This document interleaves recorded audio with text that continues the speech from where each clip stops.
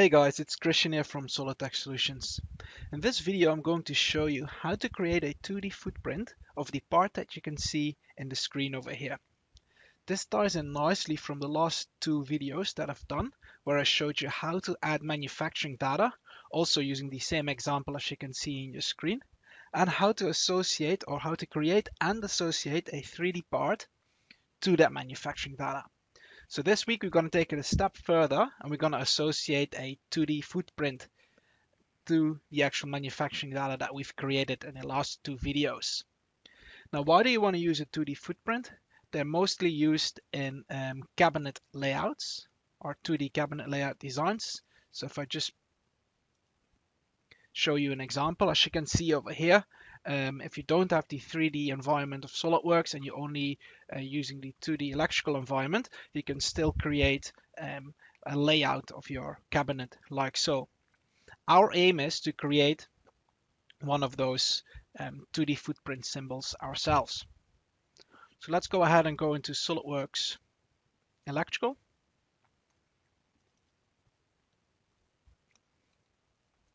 And I don't need to start a project.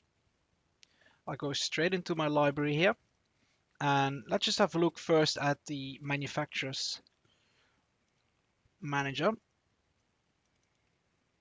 I go to filters, filter on my own user library, and you can see I've got my part over here that I've created. Now if I just double click here, I showed you how to create a line diagram symbol. I also showed you how to create a 3D part symbol, and I showed you how to create a schematic symbol. Now what we're going to do now is we take it one step further and we're going to create this 2D footprint.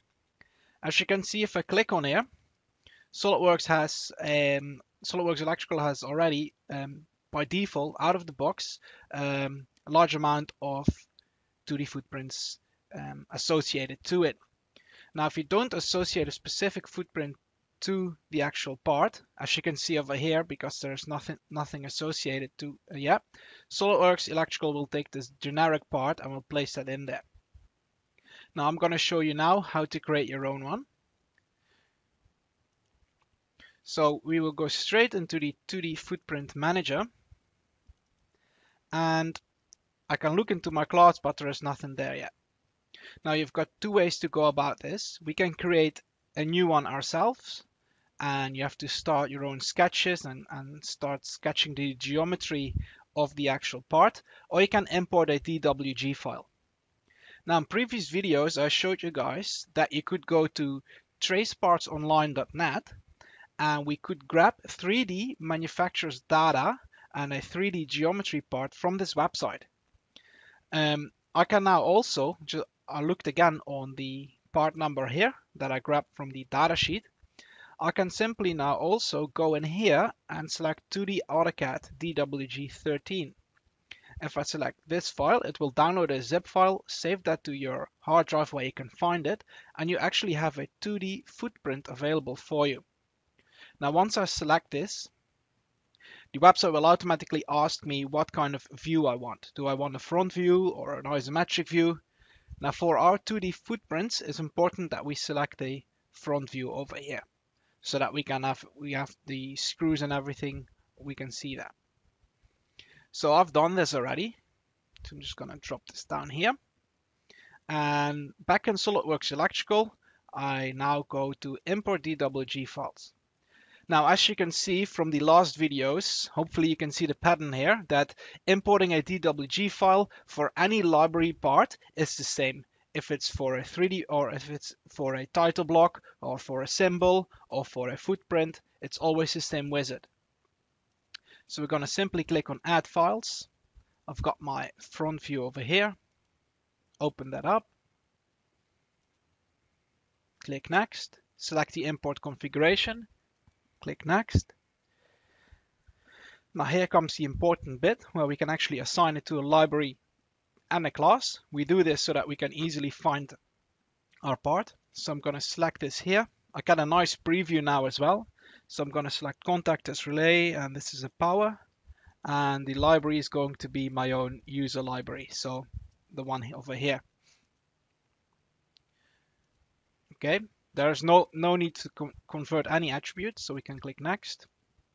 And we don't need to save this import configuration. Now once we finished, we can see our preview over here, again between square brackets, which means that SolidWorks Electrical is showing the file name here.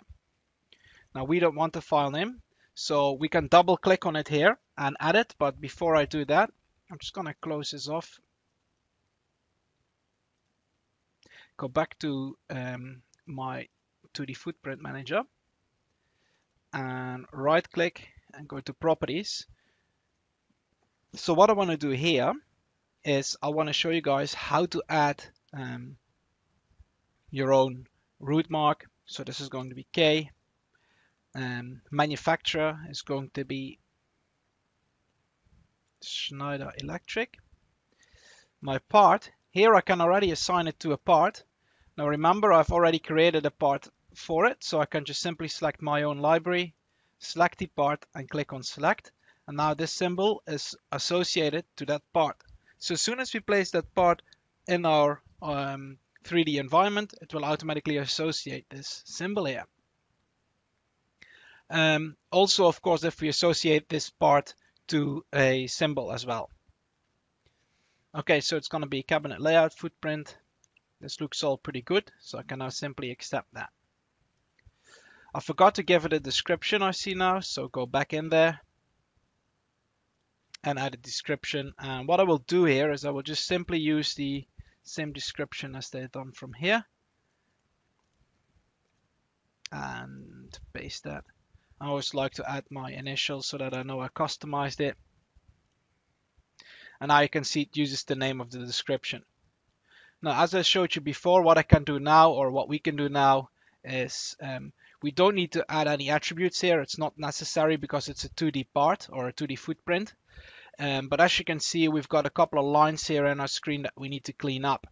So we can now simply go ahead and clean this up, and it will save you a bit more time because otherwise you had to sketch this geometry all by yourself. So to clean up, we go to drawings. We can select the trim tool here.